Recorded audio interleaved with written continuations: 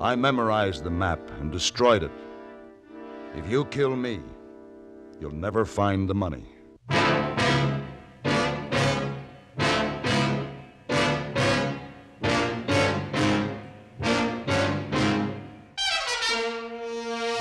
Have Gun, Will Travel.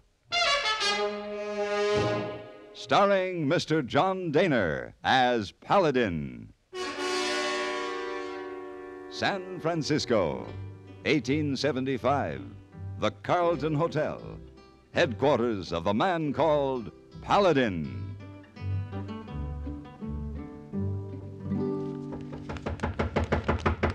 Mr. Paladin! Mr. Paladin! Open door! All right. Yes. What's all the excitement, hey, boy? Oh, Mr. Paladin, you in trouble with Army? In trouble with the Army? Why, no. Oh, that's a good. Why do you ask? Well, hey, boy, here, Army Colonel asked for you downstairs. And hey, boy, thought maybe you in trouble. I'll give you a chance to get away. Oh, too late. Huh? It's Potter, Colonel Potter. Paladin. Well, Potter, what are you doing Good to here? see you. Last I heard of you were on the trail of those payroll bandits. What are you doing now? Well, I'm still on their trail. That's why I've come to you. 3 years and you still haven't caught them, huh? Well, come on in. Thanks. I'll talk to you later, hey, boy. Oh, yes, sir. Well, sit down, John. Have a cigar? Oh, thank you. Here.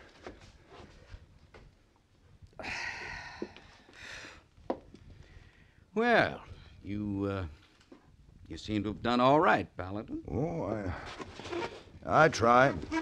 I just hope you're not so well off you can't use $500. I can always use $500, John. You want me to join the search, huh? We're getting close to him, Paladin. With your help, I think we can get him. How close are you? How much do you remember of the case? Well, let me think. It was a payroll for Fort Anderson. 2 men made off with the money, and they took, how much was it, $80,000? $90,000. 90. And there were 3 men in on it. 3? That's right. We discovered there was an Army man involved. He did all the inside work. Didn't take us long to find him, a private by the name of Jim Griffin. We've been holding him in the prison at the Presidio. Money's not doing him much good, is it? No, but he never got his hands on it anyway. What makes you think so? This. What's that? We found it in his personal effects. It's a piece of a map. It indicates the position of the payroll money. And you think they buried it? Yes. Jim Griffin's been in the hospital at the prison for the last 6 months. Part of that time he's been delirious. We've heard him mumbling about the map, and from what we can gather, he and the other 2 men made a pact to have somebody bury the money and draw up a map, and apparently they divided the map into 3 pieces. Who buried the money? Well, we don't know, but whoever it was, they killed him. We learned that much from Griffin. He's also been talking about meeting the others on December 12th, or it'll be too late. I see. Now, where do I fit in with your plans? Well, Jim Griffin died this morning. Oh? We want you to be Jim Griffin. What are you talking about, John? Here. Take a look at this tintype. Let's see. It's a picture of Griffin taken several years ago. This? Mm-hmm. This is Griffin? You look enough like him to be his twin, Paladin. I see. Will you do it? Well, I don't know, John. This map gives no location. I wouldn't know where to start. Oh, we can help you there. Griffin has a girlfriend who's come to visit him 3 or 4 times. She probably knows where the meeting place is. And if she doesn't? Maybe the other 2 men will come looking for you. Like I said, there's $500 reward, providing, of course, that you get the proof on the other men and get the money back. How do you want the money stacked, John? Then you'll do it. I'll do it. Colonel Potter, shake hands with Jim Griffin.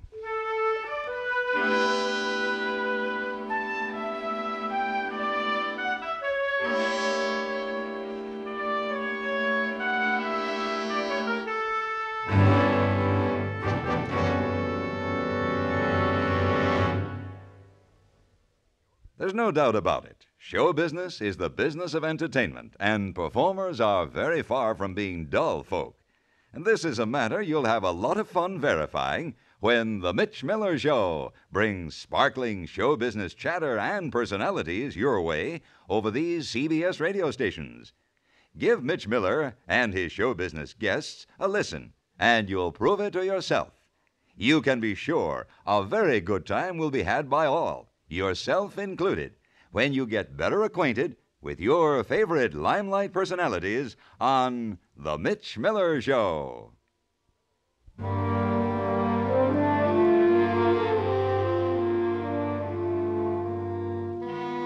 3 days later, I had become Jim Griffin. Colonel Potter gave me as much information as they had of the man's background, and I was dishonorably discharged from the Army. I even said goodbye to Griffin's old cellmates, and to a man, they accepted me. But the real test was to come with Anna Baker, Griffin's girlfriend. The colonel's men had found out that she lived with her mother 15 miles from San Francisco. If I could get by the girl, I could get by anybody as Jim Griffin. Early one morning, I rode out there, and as I came into the yard, an old woman greeted me, followed by a flock of chickens she'd been feeding. Hello there. Yes? Mrs. Baker, don't you know me? I know you. I've come to see Anna. She's not here. If it was up to me, she'd never be here to you, Griffin. Go on, I got work to do.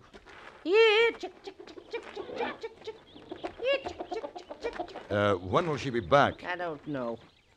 Took a horse to be shod. Would you mind if I wait? Jim Griffin, you ain't welcome here. You've brought nothing but sorrow to us. Now, why don't you just ride out of Anna's life? I am leaving, Mrs. Baker. I wanted to say goodbye to Anna. Here she comes. Have your goodbye and be done with her. Jim! Hello, Anna. Jim, they told me you were sick. They wouldn't let me see you. They said you didn't know when I could see you. What's the matter? Why are you looking at me that way? You've changed, Jim. Yeah, well, prison does things to a man. Ask me, it ain't done enough to you. Mother, please. You should have killed him. Jim, are you out of the Army now? Yeah, I'm out all right. For good, Anna. Wiley Carson was by day before yesterday. Wiley? Yes, he said I was to see you. But they wouldn't let me in at the prison. He said I was to get something from you. Oh, what? You know, the piece of map. Have you got it? Yeah, I've got it. Wiley said maybe you'd give it to me. Now that you're out, you can meet him yourself. Did he say where? The Blue Nose Saloon in Johnson City. But you have to hurry. Yeah. Will you come back this way, Jim? You know I will, Anna. It's a promise? It's a promise. Good luck. Bye.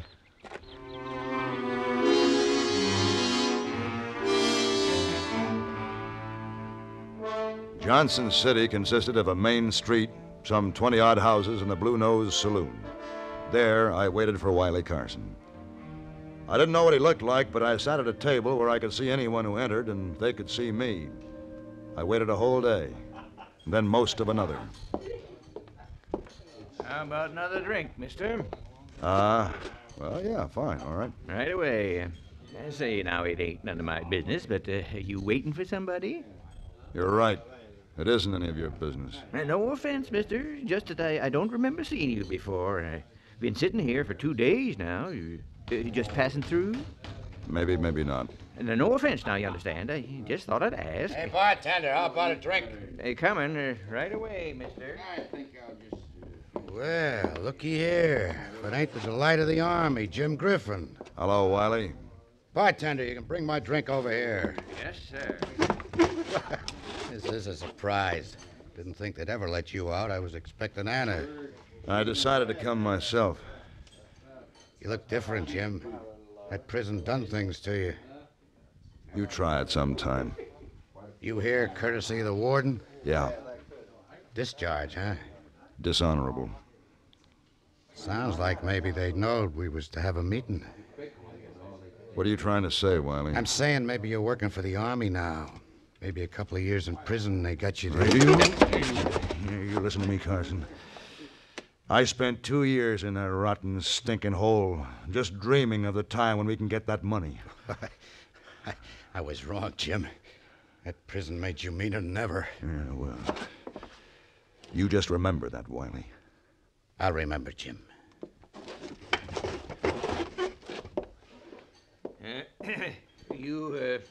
You two friends ready for your drinks now? Just set 'em down. Yes, sir. You bring your piece of the map? I've got it. Let's see it. I said I've got it. All right. Don't get hard about it. Now, you've been outside. What are the plans now? Same as they were 3 years ago. All right. We meet Jake tomorrow at the cabin at Hard Rock. Just like we agreed, Jim. Then we better get started. Drink up. Ooh-wee. This stuff's so bad, we better take a couple of bottles with us. Yeah, well, suit yourself.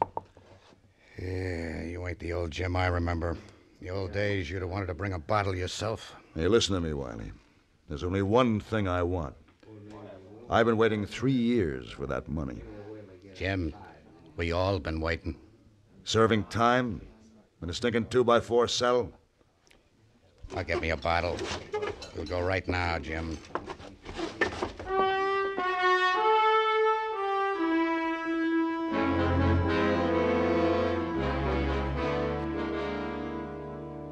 Hard Rock was 60 miles from Johnson City. The most direct route ran through a series of grassy plateaus that finally tapered out into high desert country. I knew that land like the back of my hand, and so I knew the easiest way to get there. Wiley and I didn't talk much. I preferred not to.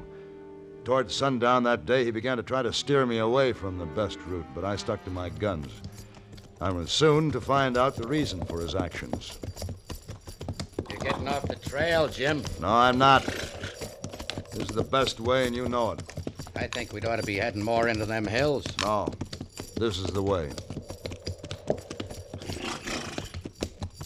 Sure you don't want a drink, Jim? Nope. Then I'll have one. Whoa, boy.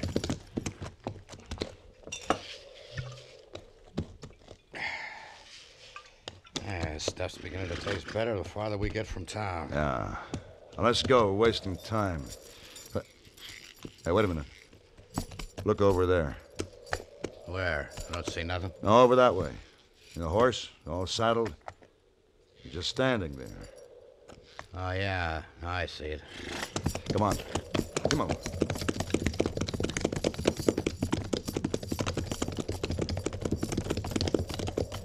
Ooh. Hey, Wiley, there's somebody on the ground. So there is. Yeah, the heat must have gotten him. Yeah, the heat. Yeah, this man's been shot. Wiley, give me a hand. Stand where you are, mister. What are you doing? Put that gun away. Who are you? What's the matter with you, Wiley? Throw down your gun. Why? Because that ain't no man lying there. That's Jake, the one we're supposed to meet. You didn't recognize him. Now, that gun, throw it down easy like. Now, we're going to have ourselves a little talk. Then I'm going to get you a piece of the map and kill you. Just like I done to Jake.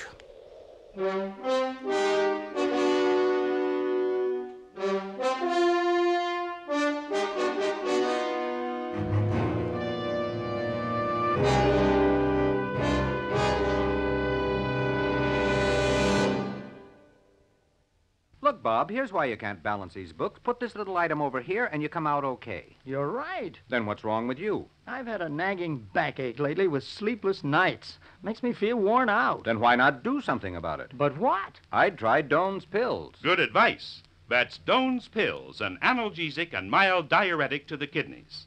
Nagging backache, also headache, dizziness, and muscular aches and pains may come on with overexertion, emotional upsets, or everyday stress and strain. Doan's pain-relieving action is often the answer, and they also offer mild diuretic action through the kidneys. So if nagging backache is making you feel worn out, tired, and miserable with restless, sleepless nights, don't wait. Try Doan's pills, used successfully by millions for over 60 years. See if they don't bring you the same welcome relief. Get Doan's pills today. To save money, buy Doan's big economy size.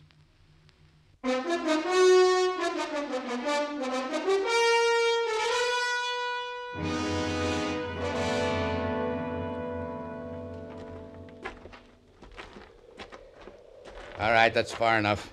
Sit down right here. I'm going to find out who you really are. You sure had me fooled, mister. You're enough like Jim to be his twin. So you killed Jake to get his piece of the map, is that it? I'll ask the questions. Ooh. You're tough, aren't you, Wiley? Talk, mister. Who are you? That's my business. I'll make you talk. Now hand over that map. I haven't got it. I guess you think I'm fooling.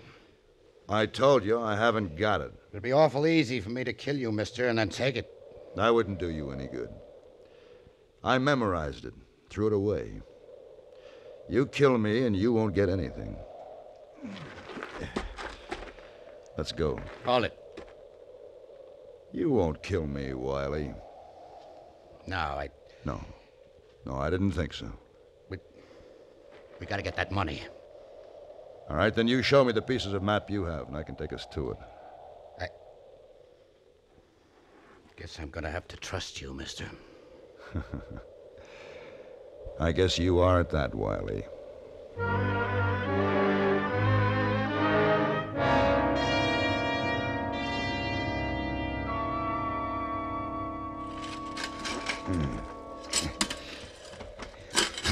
It should be here, Wiley. Unless... Unless what? Well, unless somebody got to it before we did. Then keep digging.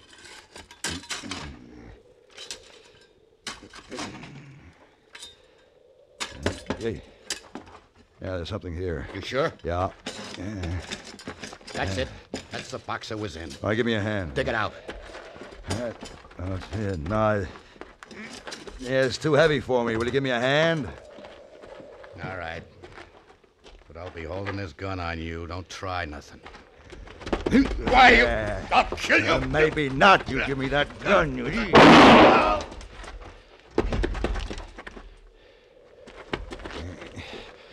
Wiley. Wiley. Well, you asked for it. Turn around, mister. Huh? Anna. Drop the gun. Anna, why are you doing this? I've come for Billy's money. Billy. My brother Billy. Open that box. You're making a mistake. Open it. All right. You didn't really think you could fool a man's woman, did you? No, I guess not. Now the money's here. All right. Hand me $5,000. Why 5,000? That's what they promised Billy. They got him to bury the money, draw the map. Then they put a bullet through his head. He was only 16. I didn't know that. Who are you? Doesn't matter. Here's your $5,000. Now, where's Jim Griffin? He's dead.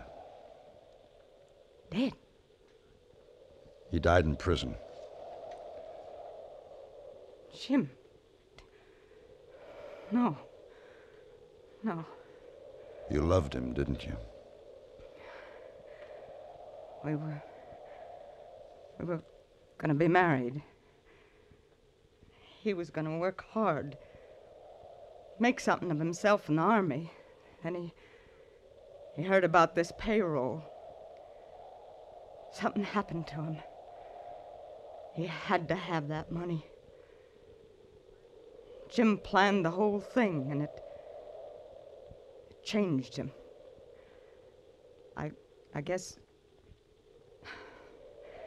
I guess it changed all of us. Do you really want this money? No. Not now. I'll take the rifle, Anna.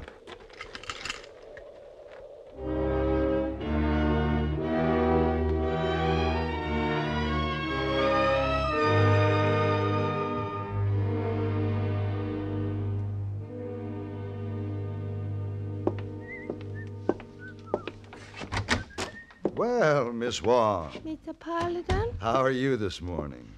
I'm fine, Mr. Paladin.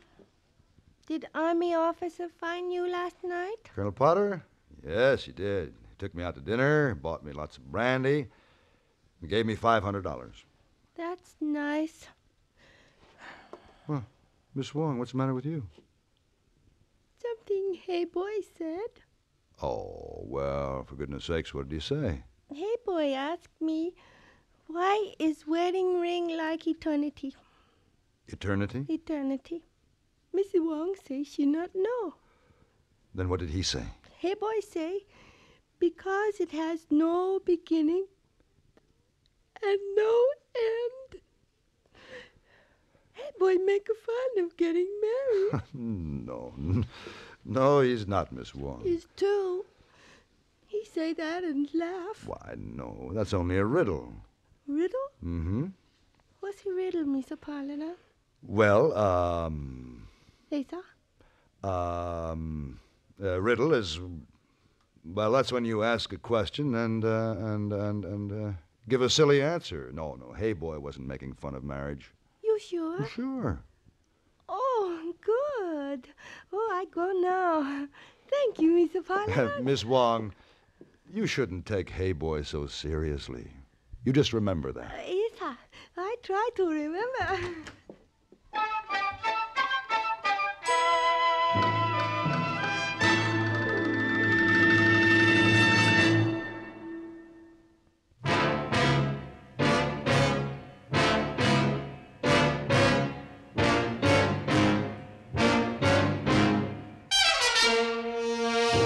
Have Gun, Will Travel. Created by Herb Meadow and Sam Rolfe, is produced and directed in Hollywood by Frank Paris and stars John Dehner as Paladin, with Ben Wright as Hey Boy and Virginia Gregg as Miss Wong. Tonight's story was specially written for Have Gun, Will Travel by Tom Hanley. Featured in the cast were Virginia Christine, Vic Perrin, Tim Graham, and Ken Lynch.